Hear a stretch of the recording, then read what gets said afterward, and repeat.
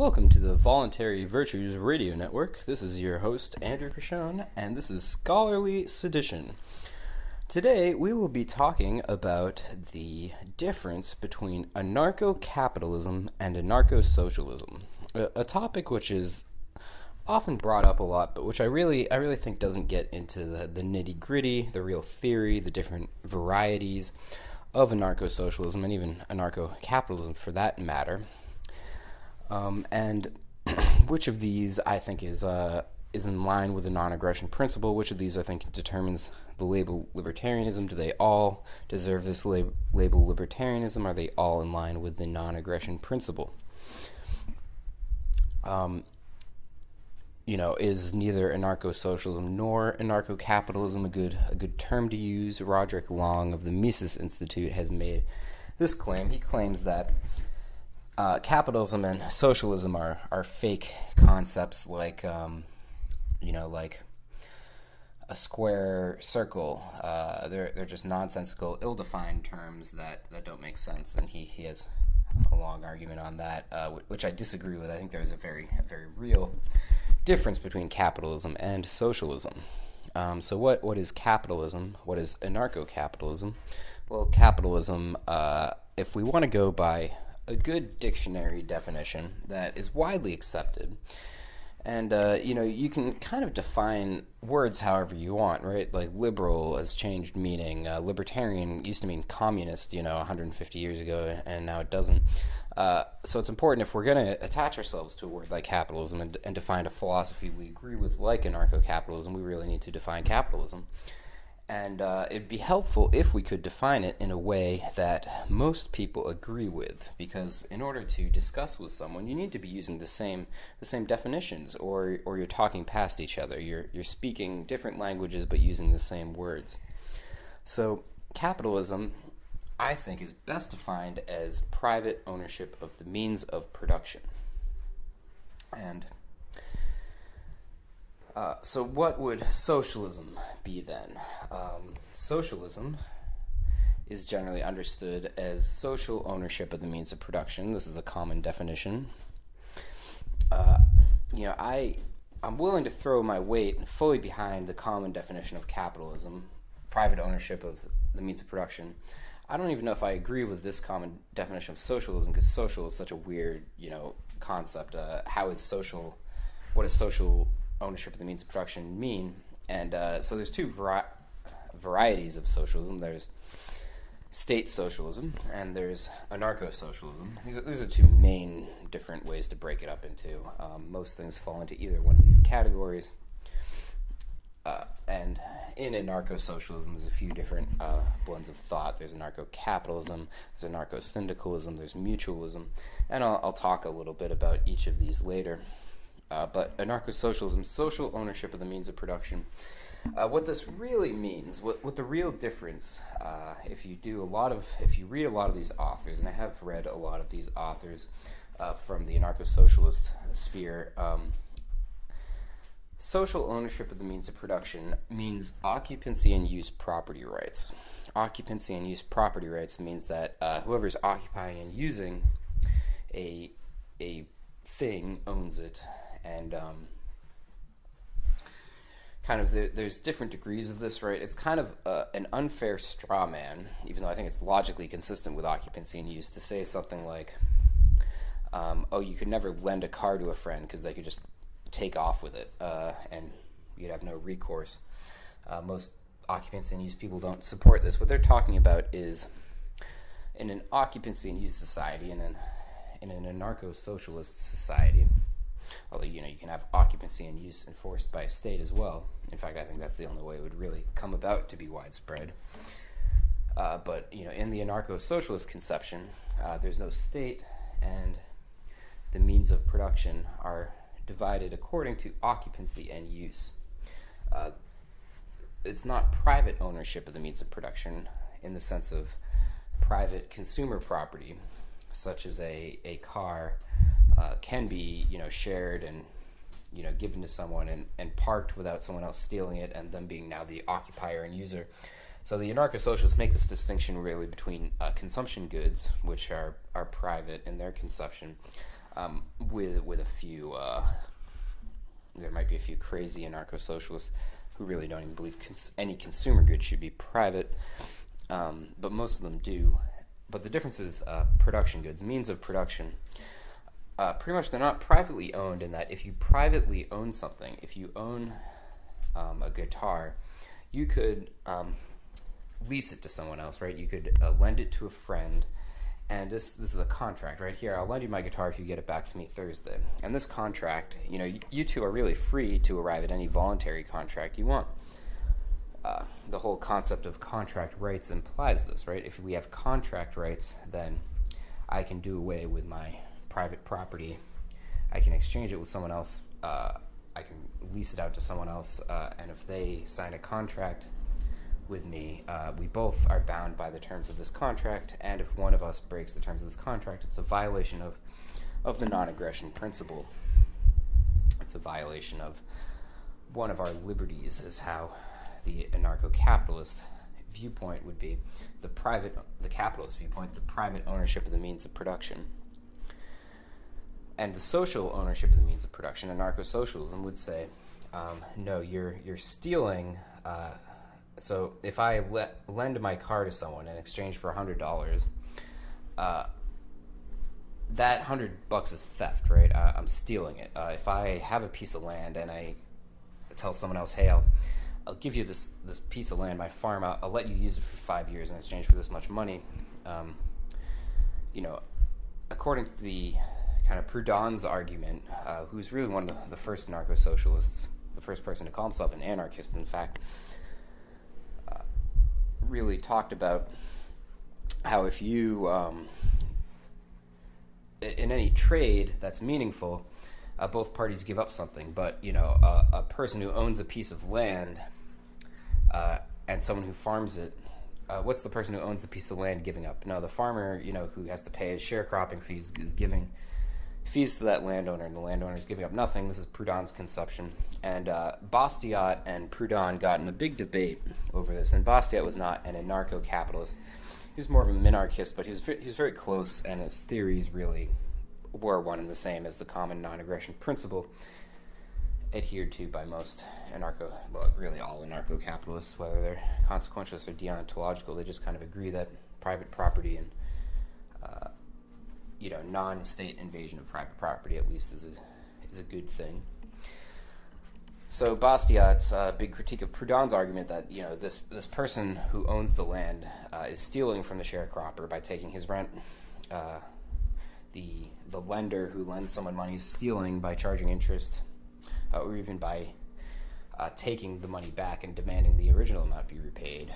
These are kind of two different variants of anarcho-socialism. Benjamin Tucker was a individualist anarchist, a socialist too, from the 19th century, who thought that you should return the original capital, just not anything beyond that. So the sharecropper should give back his land, but just not pay any rent. He doesn't owe any rent. The person who takes out a loan, he has to give the original amount back, but he's not obligated to give back more interest. So this is kind of a soft variety of anarcho-socialism, but in either one of these varieties, it ignores opportunity cost, right? So the person who rents out his land to the sharecropper, he is giving something up, and he's giving up, what he could have otherwise done with the land, right? Maybe he could have sold the land, which the anarcho-socialists have no problem with selling things outright. So it's kind of funny that they ignore this fact that the person who's renting the land out, he could have just sold it. Why didn't he? And why didn't the person who's renting the land just buy it? Well, obviously, the person who's renting the land did not want to buy it, or they would have bought it in any system that allows both of these. And the person who's renting out the land, the rentier, didn't want to sell it to this person, or the person didn't make him an offer he found acceptable. So, the market just works out in these absentee property relations. For instance, if I, say, own a building and I want to rent out a bunch of rooms, I'm giving up what I otherwise could have done with that building. If I lend someone $100 and charge them $10 interest, I'm giving up what I could have done with that $100 in the meantime. Maybe I could have invested it in another project that I would have made $5 interest in. So it's not like I'm giving up nothing if I charge rent, interest, or profit is really just rent on capital. You can think of it, a person owns a bunch of machinery and he rents it out to someone. This is really the same contract with slightly different language than if a person owns a bunch of machinery and he hires someone, right? He's, a rental contract can say anything. Maybe I'll rent it to you for a fixed amount, maybe a variable amount. Maybe the variable amount is that you have to return all the proceeds of that product except for a fixed amount, and that could be your wage, which is the typical wage arrangement. And these are all just exchanges, voluntary contracts made that are not allowed, is really the only word for it in anarcho-socialism. In that, as Benjamin Tucker, the anarcho-socialist, said, his conception of liberty is anarcho-socialism. That's liberty abolishes profit. It abolishes monopolistic rent, which he kind of defined to mean all rent. But it abolishes profit pretty much is the main gist of it. And profit, interest, rent, these are all kind of different varieties of the same thing. It just depends whether you're lending out, a piece of land, an apartment, whether you're lending out money, whether you're lending out machinery, and then the price you're taking back from this. Whether you're allowing someone else access to your machinery for a price, whether you're allowing someone to use your machinery and you're paying them. This is another just form of renting out your machinery, and it's all based on the contract, right? You can do with your machinery whatever you want to, whatever you please in an anarcho-capitalism, because there's private ownership of the means of production, and private property can be disposed as you wish. Now, in anarcho-socialism, there's social ownership of the means of production. There's occupancy and use property rights, and so the means of production aren't really owned by anyone. And Proudhon goes into this whole, property is a fiction in his mind, in his anarcho-socialist conception, because no one, can own a sewing machine, because they're not, if you really owned something, you could do what you want with it. But in Proudhon's world, you're not allowed to own a sewing machine and, hire a wage laborer to work it, or et cetera, et cetera. And I think this just completely is a nonsensical philosophy, and it really breaks down with things like, I own a restaurant and I hire a plumber to come and fix the pipes. Is this evil somehow? How is it different if I hire a restaurant and I hire a waitress? I think most occupancy and use people have to kind of admit that a restaurant can hire a plumber, right? Should the plumber then have partial ownership of the restaurant as a co-owner, as kind of this democratic means of production? Democracy is really what occupancy and use ownership means. Is if there's 100 people working at a firm, there's democracy there, and they all get their input. It's a little fuzzy as to how this actually means. Also, the consumers don't really get a say in this, although there's some kind of more modern anarcho-socialists who alter the theory a little to say that, hey, the consumers should have some power too, or all the power. But hey, either the consumers have the power, the workers have the power, or the people who actually own the means of production can dispose of it how they want.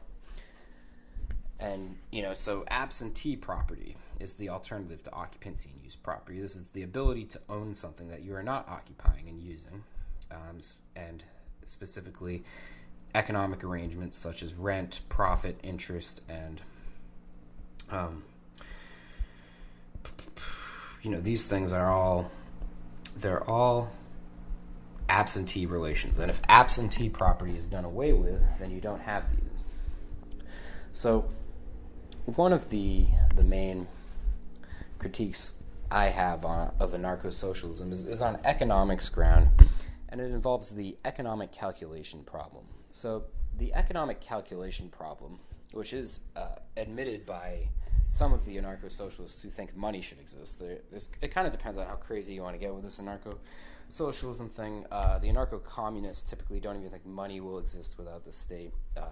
Some of the mutualists, which is another form of anarcho-socialism, the mutualists think that, yeah, sure, money will exist, like Kevin Carson and Roderick Long. They admit the economic calculation problem, but they don't really fully apply it.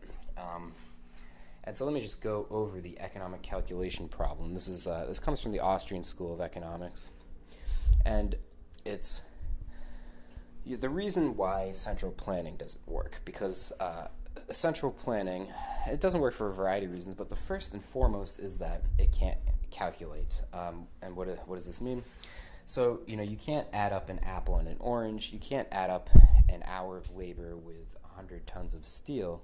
What you can do is add up their prices, right? You can add up the price of an apple and an orange. You need to be able to add and subtract things to use math, to calculate, to figure out, how do I make this good more efficient? Is there another material that does the same job that's cheaper? These things are all essential. You need to be able to do these mathematics to figure out how to optimize your product, right? Which formula, which recipe for your product costs the less and returns the most. You want to profit. And every occupancy and use business is concerned with profit, although many anarcho-socialists denounce it, right? I mean, everyone's concerned with profit, right? You just kind of by virtue of human action, you use means to achieve ends, and your ends might be the well-being of another, but those are your ends. That's your profit. So your profit could be the well-being of another. It could be your own self. But firms that act to maximize profit are firms that produce things. Maximize production is another word for it. Maximize production that is valuable production. So a firm, if it makes a laptop that's twice as fast, this is a better product. And in a socialist or centrally planned society, complete centrally planned society, not an anarcho-socialist society, which I will treat in a minute, but for now, the centrally planned society does not have this calculation mechanism because it does not have prices. Prices are exchange ratios in transactions being mutually agreed to exchanges. And this means that people have to have things they're exchanging, right? You can't exchange anything if you don't own anything. You can't exchange any physical object, at least. And so if there's no exchange, if there's no ownership besides a grand ownership by the state, then there's no prices, and you can't do math and figure out how to make things. It means there couldn't even be, something like a computer is unfeasible in a socialist country. The fully socialist countries that do exist today, like North Korea, they are able to get some primitive technology. A few of them develop nukes, but they're able to kind of free ride off the capitalist countries, right? They don't really produce much themselves.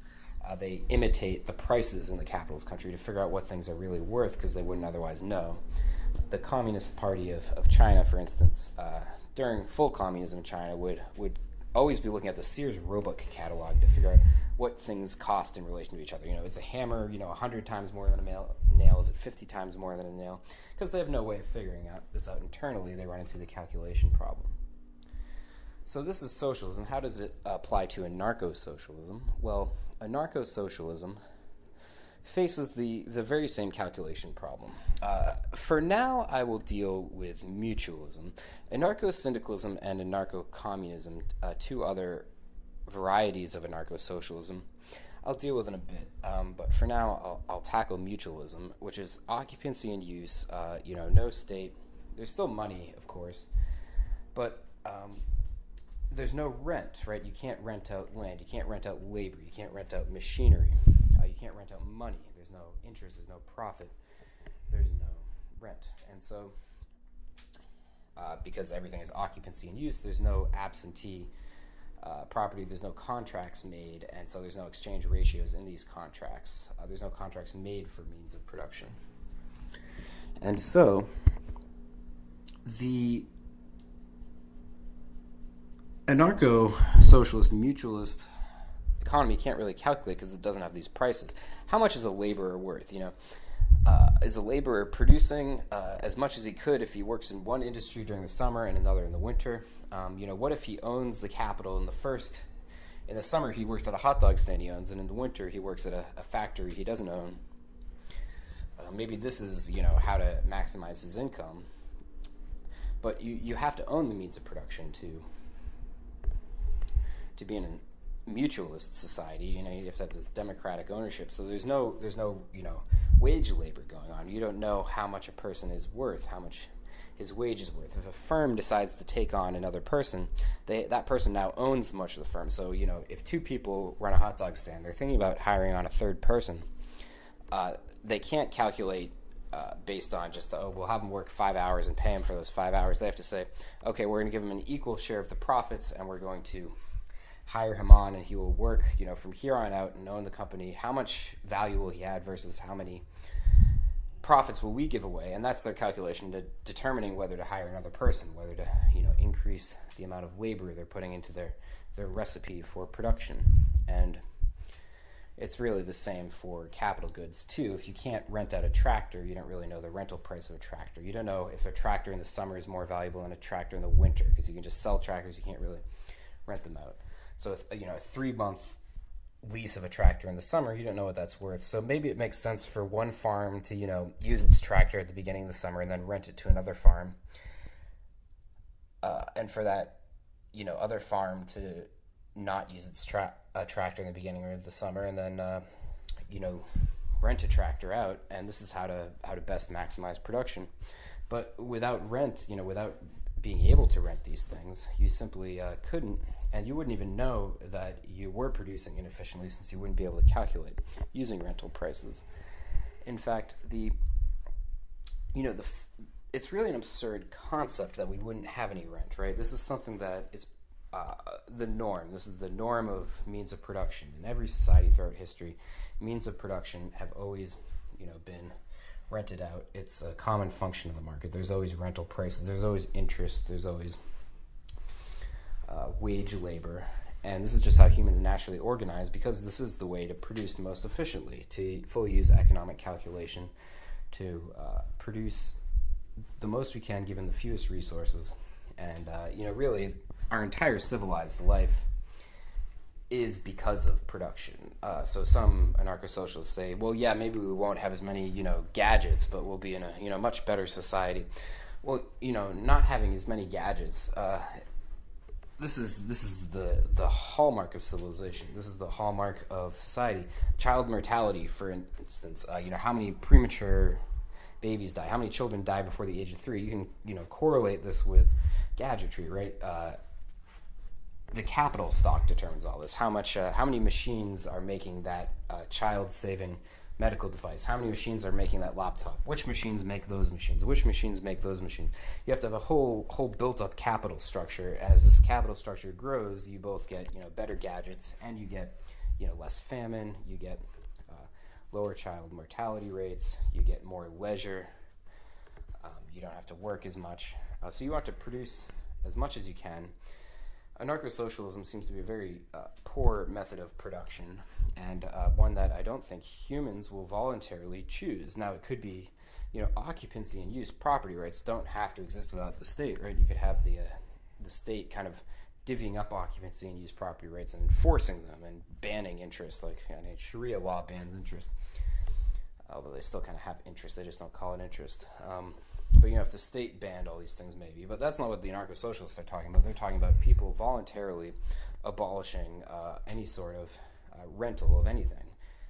And I think it's a nonsensical philosophy. There's no economic reason they would. Just think of the average worker in a firm. He is...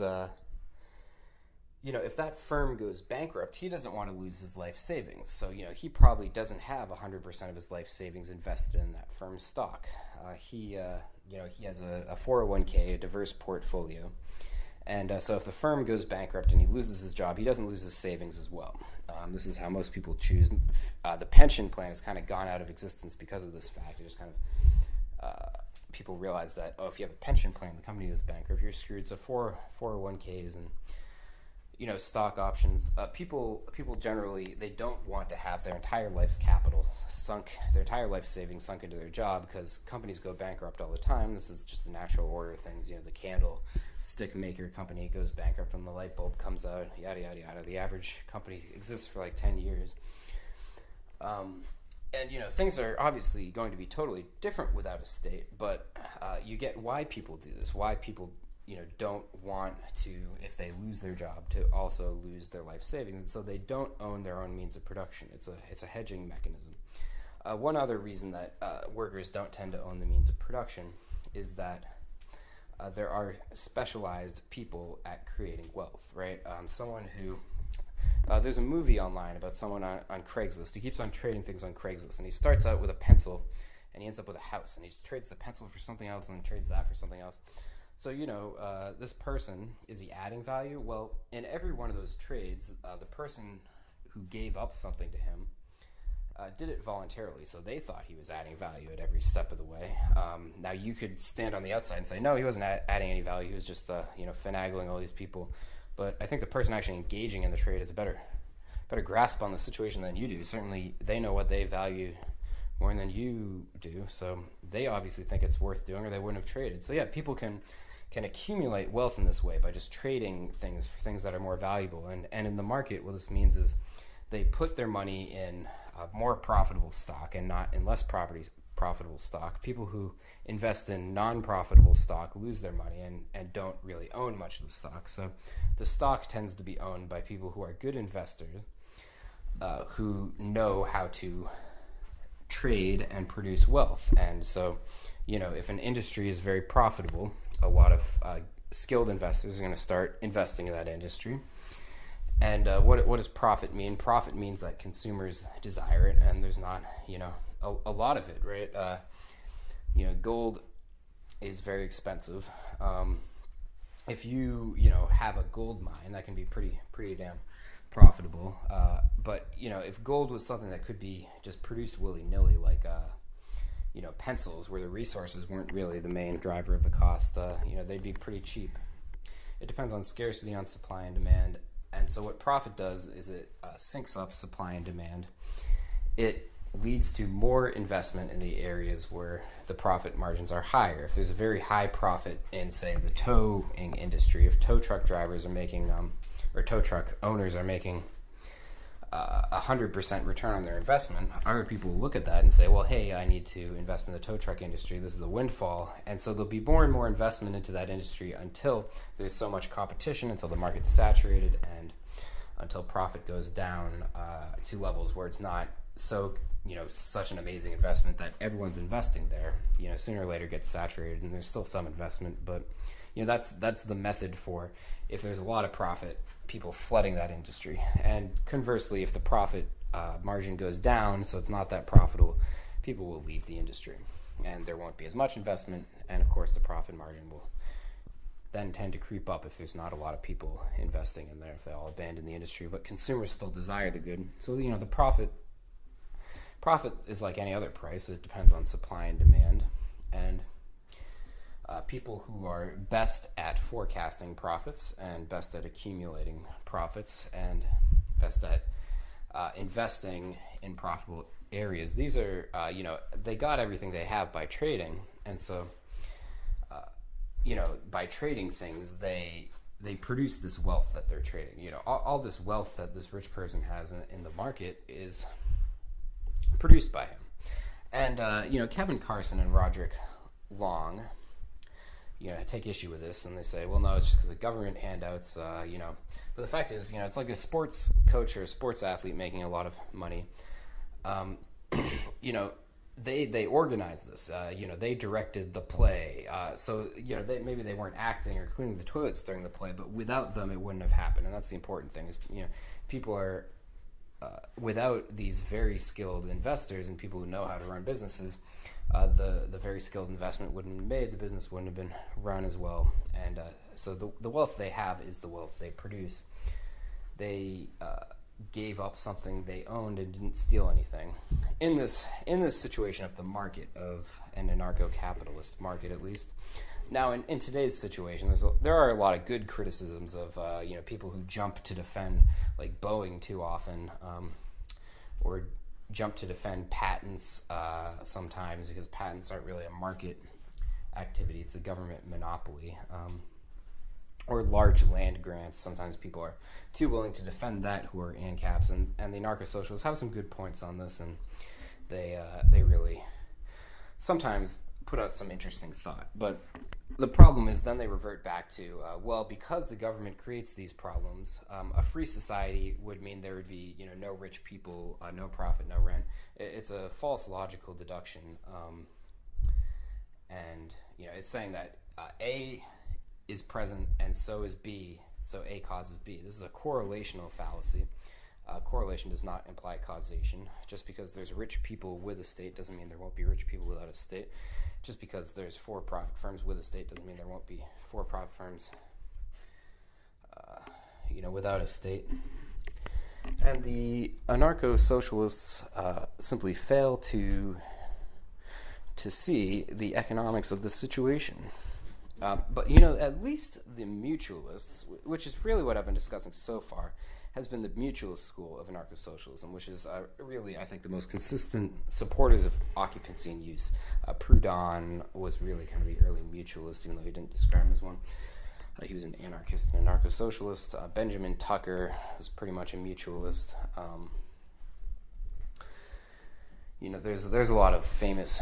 Emma Goldman was really in the mutualist school. All these occupancy and use supporters in their philosophies, they usually admitted that money should exist, and some of them really got the calculation problem, like Kevin Carson and Roderick Long. They both get the calculation problem, but they don't really apply it fully. And so they apply it to pretty much say that, yes, money will exist without the state because we need it to calculate, but they don't, apply it to rental prices. And so, you run into this system where money's a naturally evolving phenomenon because prices are necessary. Well, money transactions involving rent are a natural phenomenon because rent prices are necessary. This is a corollary. Just like, money transactions involving shoes are a necessary phenomenon because shoe prices are necessary. It's just one aspect of the market, and the calculation problem applies to rent just like it applies to anything else. The anarcho-communists are kind of a different crowd. Some of them are just kind of communists, and they really want this all centralized organization administering everything. Some of them don't get the calculation problem, and they think you can have a fully decentralized system without money, and that's what they mean by anarcho-communism. It's not really clear what Marx meant when his final version of communism after a totalitarian state ruled for a couple hundred years. Then we'd have communism, and he said there'd be no state. But he said we couldn't really predict what that looked like, so he didn't really describe it much. And then he also said that you're using a bad logic if you ever try to point out the problems with socialism, because we can't predict what that looks like either, because we're in bourgeoisie class consciousness and we're not there yet. So a lot of anarcho-communists are just Marxists, right? They take Marx's philosophy and say, yeah, we'll take a totalitarian state and government intervention and the 10 planks of the manifesto, and that will abolish capitalism and rent and profit and interest, and then we'll get at something, and that's going to be our end state. Although, really, if you don't have money, and I think some of the communists even realize this, you have to have central planning. There's only two ways to organize a society. If someone in one, Soviet, and the Soviets were tiny cooperative farms that were kind of sovereign for a brief period in early Russian history, but if one Soviet needs a tractor, and another Soviet has a spare tractor, they could rent the tractor, but if rent's not allowed, how are resources supposed to get allocated? Well, a central planner could do it, especially with money. How are the with Walter Block's example, a pickle owning chicken wanter and a chicken wanting pickle owner, they have to find each other in order, to trade, but money eliminates this dual coincidence of wants problem. But, so, places that kind of started out as anarcho-communisms that refused to use money, such as Catalonia during the Spanish Civil War, quickly became very centralized. The communists took over very quickly in Catalonia. Brian Kaplan has a great essay, The Anarcho-Statists of Spain, talking about anarcho-communism, anarcho-syndicalism, that region. Anarcho-syndicalism, I suppose, deserves its own special treatment because it's kind of a union philosophy, so, instead of democratic control of each workplace by each, group of workers in it, maybe, the plumber belongs to the plumbers union, and that's democratically decided, and, the chef in the restaurant belongs to the chef's union, and that's, the union officials are democratically elected, and the unions negotiate to determine, prices if there's still money, but I guess determine how much everybody gets. So that's anarcho-syndicalism, and I think Rudolf Rocker was the main famous figure in that, and it's more of a tactic, I guess, of ending the state, as they think of. If the unions just became all powerful, we'd have anarcho-syndicalism. But really, this is just a government of unions. If all the unions are all powerful, and no one's allowed to work outside the union, and they get together and form this agreement where they exchange on mutually agreed to conditions, this is a syndicalist government. There's no such thing as anarcho-syndicalism. It's a syndicalist government, and this is what anarcho-syndicalism and anarcho-communism kind of would devolve into. But a syndicalist government is also known as a fascist government. Many anarcho-syndicalists claim to hate fascism, and they rant against it, but Mussolini used the terms syndicalism and fascism interchangeably. Fascism is really just syndicalism plus an added element of nationalism, but the whole idea is that each industry organizes and then gets together, and that's the government. So the government is composed of the metal industry and the tire industry. This is syndicalism, and I think it's extremely close to fascism. In fact, the fascists considered themselves to be really syndicalists. These syndicates, I'd call them crime syndicates, right? I mean, union busting workers, or workers who choose to work outside the union. They're violating the law if the unions are the government, I suppose. I've got a friend who's in the carpenters union. I think he does work outside of it sometimes, but the union, I guess, could shoot you or jail you for not joining, or ostracize you and kick you out of society and not do any business. That's anarcho-syndicalism. I think it's just the same as syndicalism. It's really only superficially different from fascism. Anarcho-communism, again, if there's no money, it's going to be centrally organized. It's going to turn into communism. The early Soviets were independent and kind of an anarcho-communist situation for a little while. But then, since the food wasn't getting to the cities, the government, because the government kind of was weak at one point, but the food wasn't getting to the cities. It could draft the workers from the cities to go out to the countryside and grab the food. It ended up just being communism, right? Anarcho-communism plus division of labor equals communism, which Marx actually kind of understood, because he criticized the early utopian communists who wanted to, shut themselves off and not involve themselves in the division of labor with people outside their commune. And Marx criticized this and says, no, we need the division of labor. This is what the capitalist philosophers have shown us, that the division of labor is necessary. But the thing is, we need the state directing it, and instead of all these autonomous communes.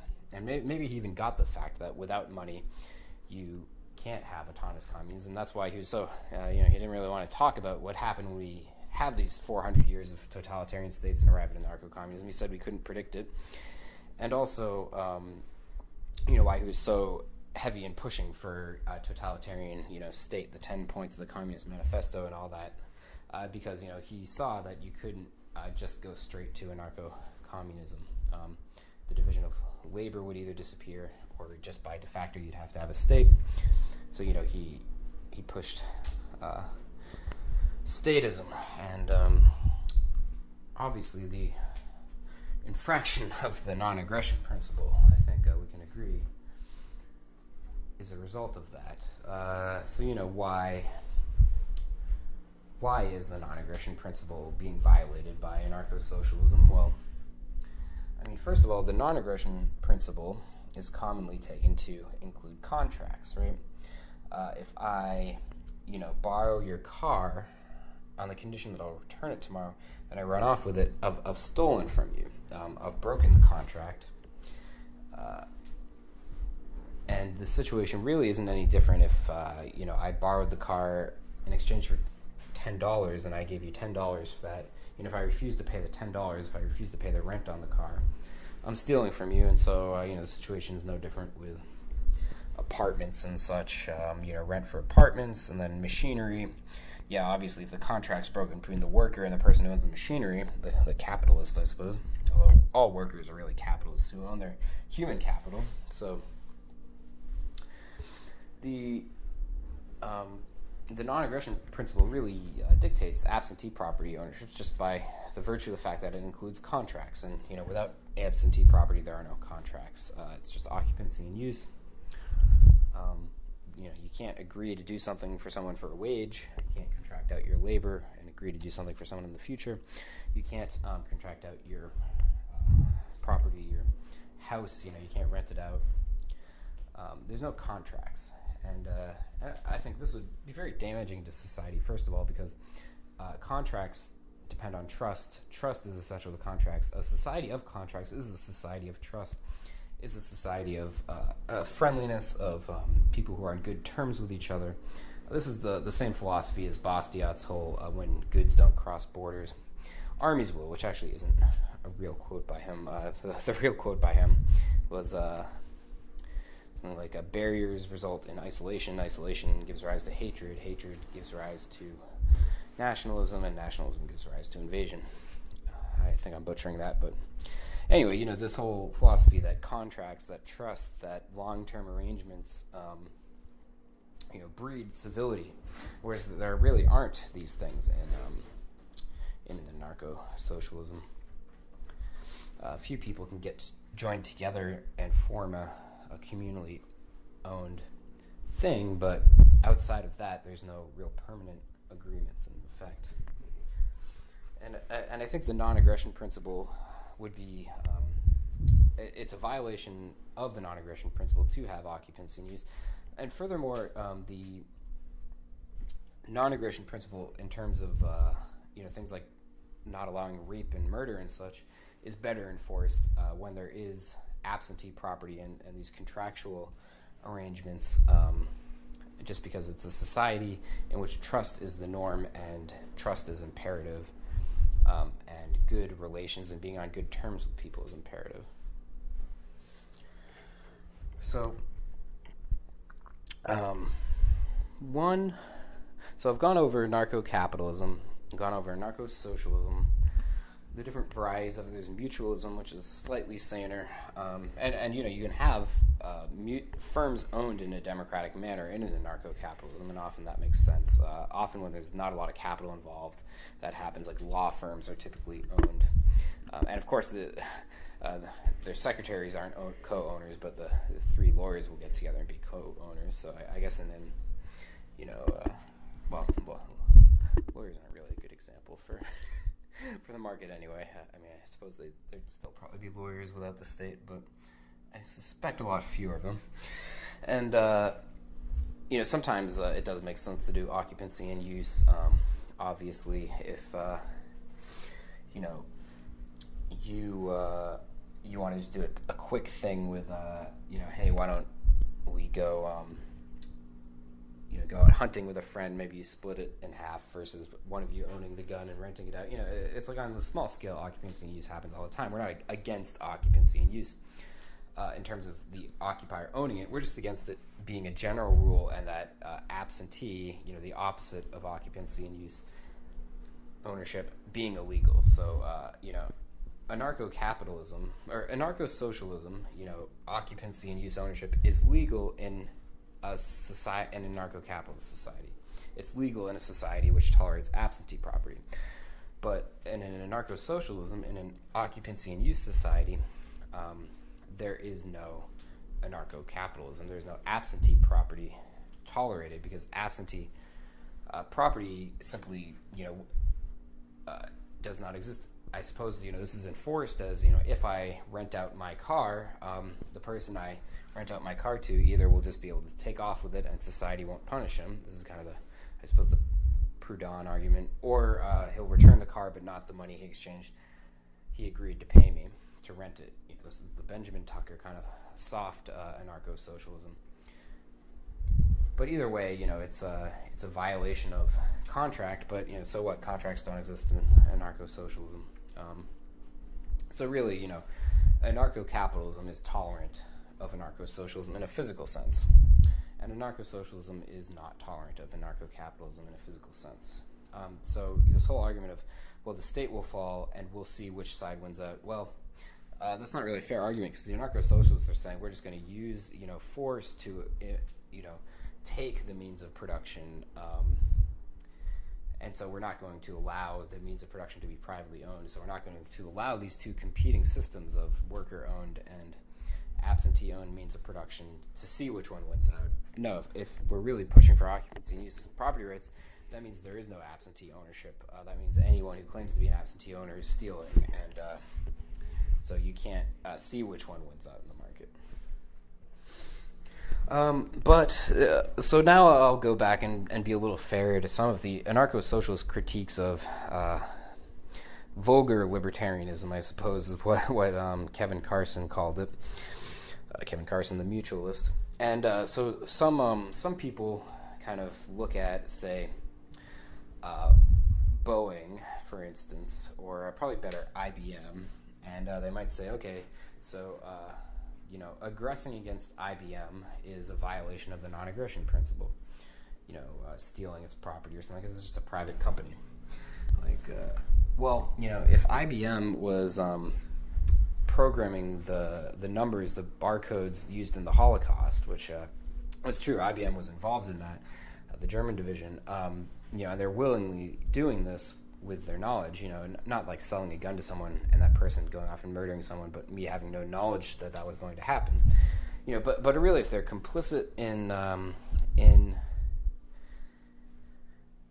the state's tyrannizing, then the normal, hey, lay off private property isn't necessarily true or good.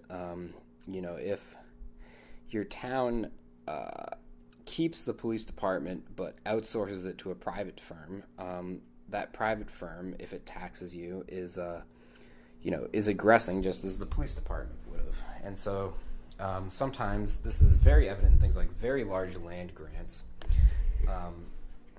where the state will give out 100 square miles to some rich person, and or maybe just politically connected person, and not even have them pay for it. And also feudalism.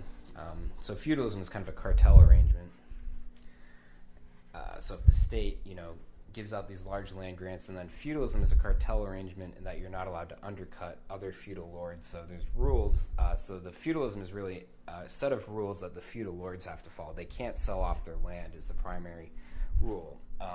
And it's called entail. And then as soon entail was lifted, pretty much the feudal lords all sold off most of their land, and land, went away from being these 200 chunks of square miles that some guy owned to being what we more vision as the market with, small houses that are individually owned and apartment complexes without one person owning everything in kind of a king way.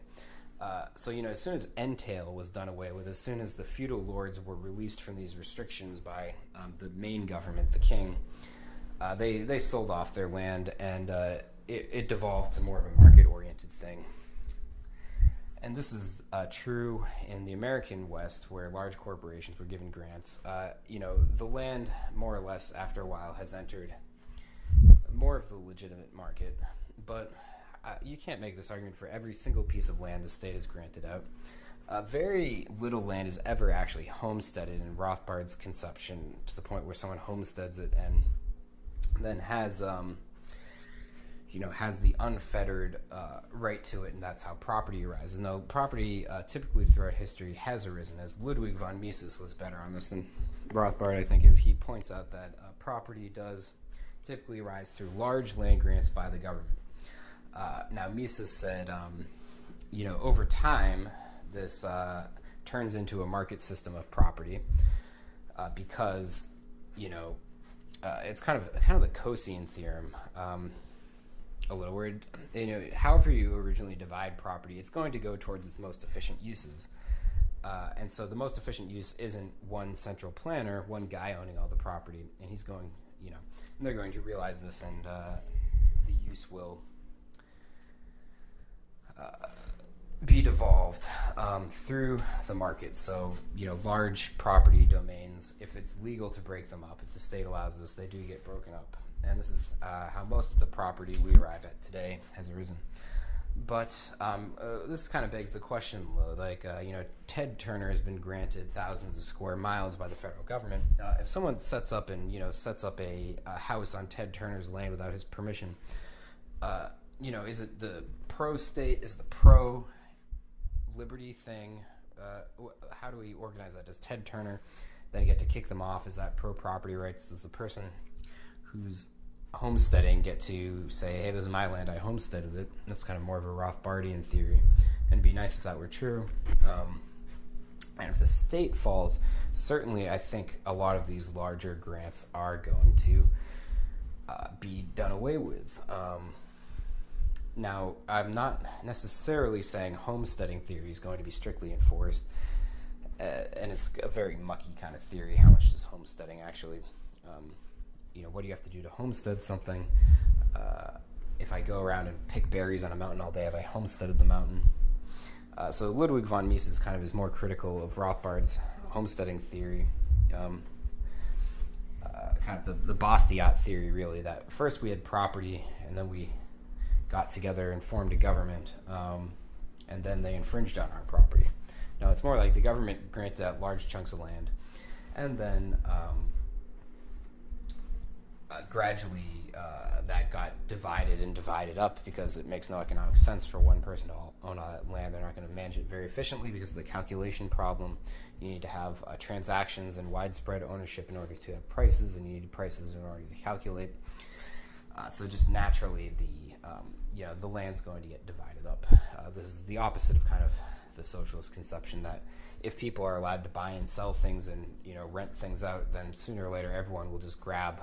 One person will grab all the wealth, kind of the Marxist conception that wealth will consolidate into one super firm, and then, then Marx said the people would have to overthrow it and take it over, but that's not really how it happens because of the calculation problem. Now, there are economies of scale, and sometimes a lot of anarcho-socialists miss this, is they miss the fact that maybe, they keep on trying to point out how they think Walmart is a creation of the state. Would a Walmart exist without the state? I don't think any of us can know. I think Walmart suffers from the state just as much as it's helped out. In fact, I personally think more, because most towns refuse to let Walmart set up. Walmart has to pay an enormous amount of taxes. They do pay tolls and shipping fees. Kevin Carson's main critique is they get to use the highways. They use the roads. They must be subsidized by the government. Kind of an unfair critique, I think. Just because you use the roads doesn't mean you're subsidized by the government and a creature of the government. And also, they do pay for the roads, and they pay a hell of a lot of taxes. But we can't really know. Would Walmart exist without the state? It's a question we can't fully answer. But economies of scale are definitely one of the reasons why Walmart exists today. And I don't think obviously no one thinks they fully exist because of the state, or also just be like the DMV, be horrible customer service. It's some mix of this economy of scale providing things people want. And so pretty much economies of scale mean kind of one good example is, say, human resources. So, if you're a company with 20 people, maybe you have one human resources agent. So if you can go up to 40 people and double your profits, maybe you still only need one human resources agent. That's an economy of scale. as you expand, some of the costs are fixed, and so expansion means that you're able to achieve a better profit margin because some of the costs are fixed or don't expand as fast as the production expansion. The network effect is kind of another factor in this Metcalfe's law. This is especially relevant in terms of money, like the internet, Bitcoin, whereas the more nodes you have, the more connections you have, the value of a network grows exponentially. So if it's a network like a cell phone network owned by a cell phone company, that's an economy of scale there. Now, diseconomies of scale are also important to think about. The main diseconomy of scale is the calculation problem. You need prices in order to calculate, so you're not going to be able to calculate if you own so much that there's no prices internally. And many of the large firms today, they realize this to some extent because they try to mimic the market, kind of in the way that states sometimes try to. But they try to mimic the market in that they have as much local control as possible. It's usually franchises. The individual store owners have lots of control over the store, but then the larger companies set some policies, of course, and so they try to decentralize things so there's more ownership and exchange. But of course, if you have some policies and the profit taken by a large company, it's not full decentralization. But they tend towards this just because the calculation problem is always and everywhere kind of at the forefront of economic reasoning. Of course, it's human action that is designs something but doesn't plan it. So or you could say the calculation through action but not design. So people don't think like, oh, I want to be able to do math, so I'm going to sell off some of my company. It's just a fact that they act to maximize profits. The people who maximize profits the most end up with the most resources, so the resources tend to be used in a profitable way, and the profitable way is to do things more efficiently, and the way to do things more efficiently is to control costs, and you can't know costs without the calculation. And so in situations without calculation, it's very inefficient, and outside actors are able to come in and take over. So this balance between the economy of scale and the diseconomy of scale, it determines the firm size, how big the organizations are in the market, and this firm size might be rather large indeed. Like Konkin's, even in Konkin, who's kind of a socialist, his agorist society was this huge kind of firm that had a shopping mall, and this existed without the state, or in opposition to the state. So it's how big will companies be? I don't think we can know, but I do know that we need to call our philosophy anarcho-capitalism. Anarcho-socialism is a nonsensical philosophy. It doesn't take into account economics, and it's not consistent with the non-aggression principle, and it's not very well thought out, I think. But we shouldn't forget that sometimes they make some good points in terms of pointing out how not everything we call to be private today is really private. Kevin Carson's essay, The Subsidy of History, is probably a good... it's got some good historical facts, and of course the flaws. Then he says, well, occupancy and use is the answer, which I think is nonsensical. But anyway, that has been my episode on Anarcho-Socialism. So thanks for tuning in. This has been Scholarly Sedition. This is your host, Andrew Krishon, and this is the Voluntary Virtues Radio Network.